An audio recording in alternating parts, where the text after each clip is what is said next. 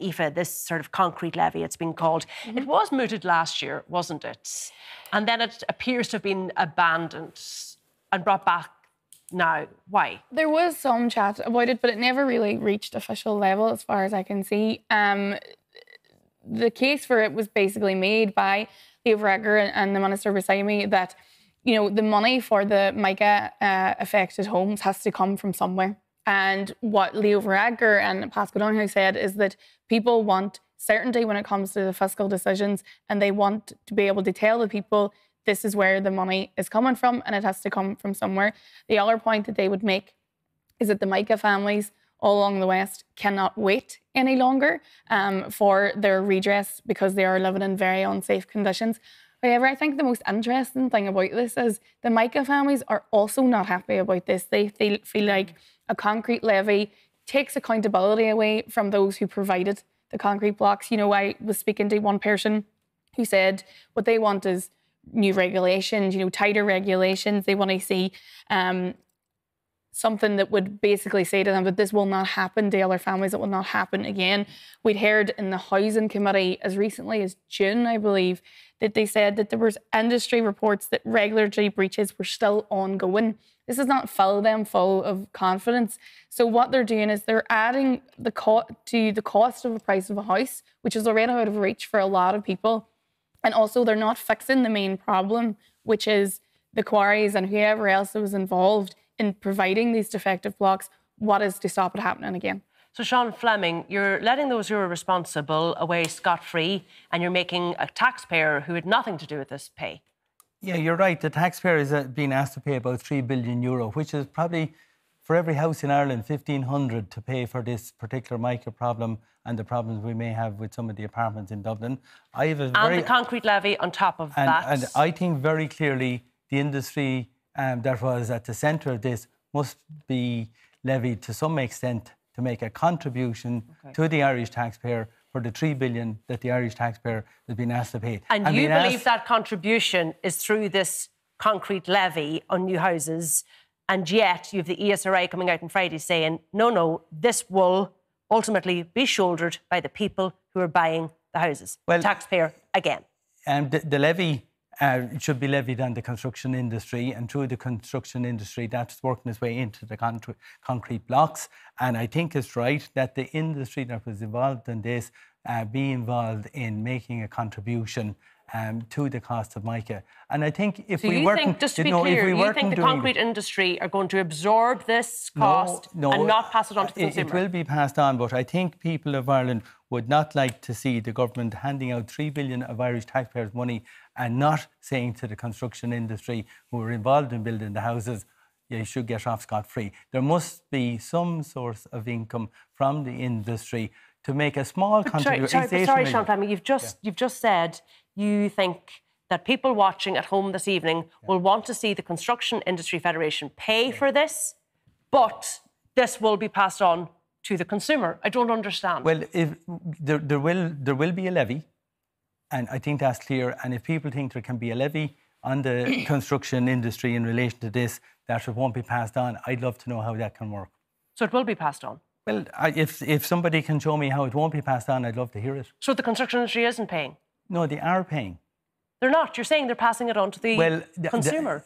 Yes, but the industry, the house building industry is the industry that caused this problem, and the cost has to fall somewhere. If you're arguing that the taxpayer should pay every bill for everything without seeking any redress... No, I'm there definitely... needs to be some redress. And do you agree there should be some redress? Because but you're just to be clear, you're saying... what you're saying is the Construction Industry Federation should pay for this. I never mentioned the Federation. But the construction industry, sorry, not the Federation, Tom. The construction industry should pay for this. Yeah. But I accept it to be passed on to the consumer. There needs to be redress paid through the construction industry, full stop. Michael? Yeah, I think the first thing that needs to be corrected is, Seán said that those building houses or whatever, it'll be 1,500. It's probably, and I think Tom will back this up, those young people that are going building houses will be about 3,000 extra. the farmer that's built in a slashed shed where you use an awful lot of extra concrete is going to probably pay 4,000 or 5,000. Seán said 1,500 in every house. That's not the way this is going to pan out. This is going to be youngsters that's trying to get onto the housing ladder, or farmers that's trying to improve their farms. On top of that, well, one thing we haven't thought of is that the government do a lot of contracts around the country. So is the government going to tax the government going to go back again to the government? This doesn't make sense. On top of that, and I think we need to go back a few years, that when we had the bank bailout, the Department of Finance stated very clearly we wouldn't put on an extra levy because it was actually affecting the ordinary people for what the bank's done. And that was a large figure, I think something like 65 billion. But now we're talking about 3 billion, but we are going to throw it on top of the people that's looking to get on the housing ladder or that's trying to buy a house, which is very unfair. Do you believe in the principle, though, that somehow the construction industry should pay for this? The first principle I believe in is that the people that put out a faulty product should be paying through insurance. That's the first thing I believe in.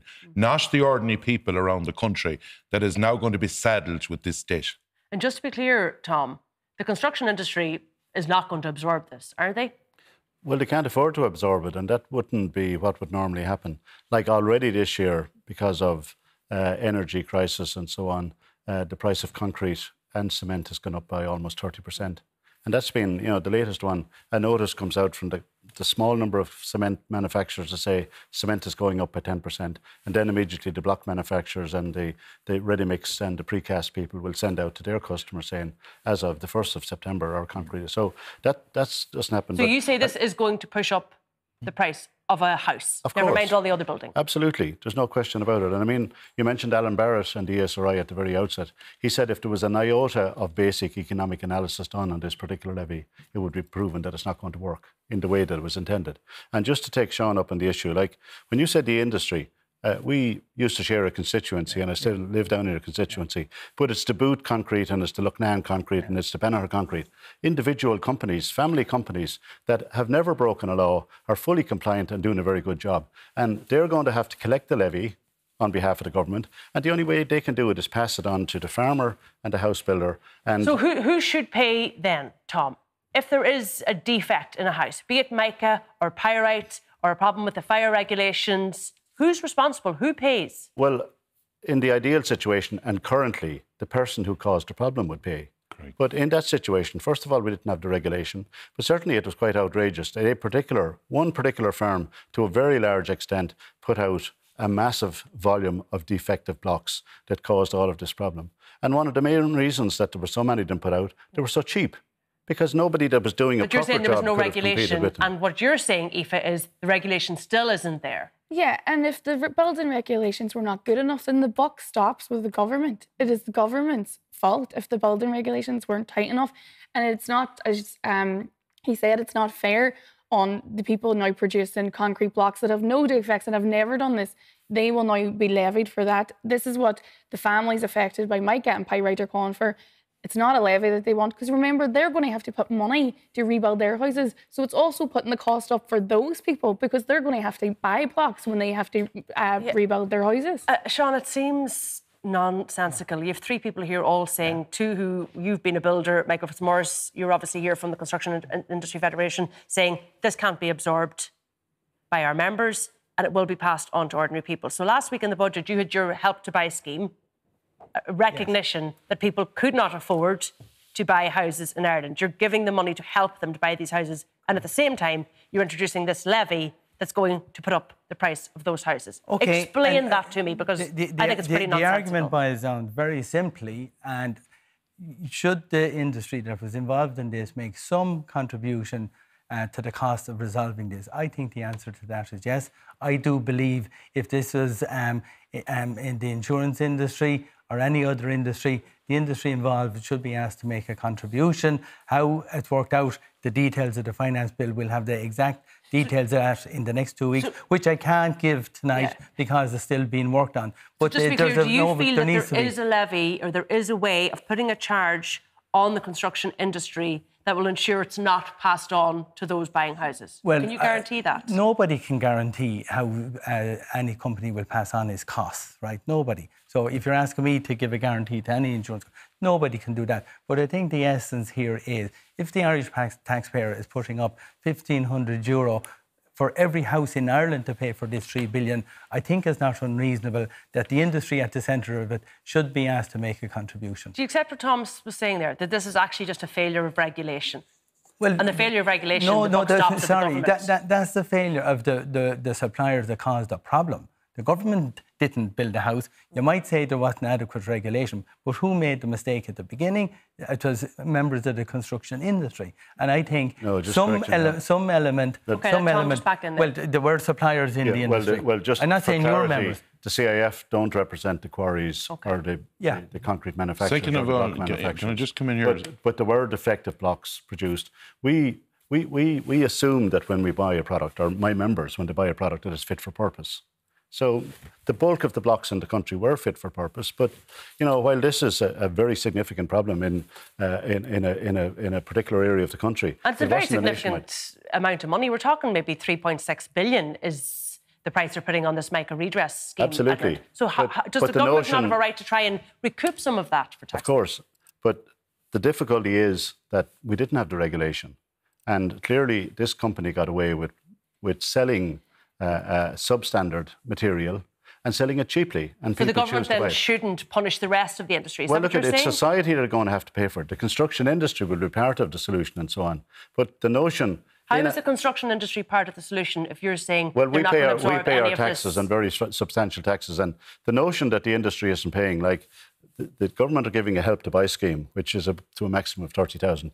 Every single house that's built pays 13.5% VAT, which is a minimum of 36,000. That's going into the exchequer immediately before they pay anything out. So the industry is paying its fair share already, like every other taxpayer. So we will contribute through society. But the notion that you can just target compliant, honest-to-goodness family builders around the country, they will pass it on, and it's the unfortunate first-time buyer that will have to pay for it. It's not the builders who are being targeted, it's the homeowners at the other end. And they're already under massive pressure. What's the alternative here?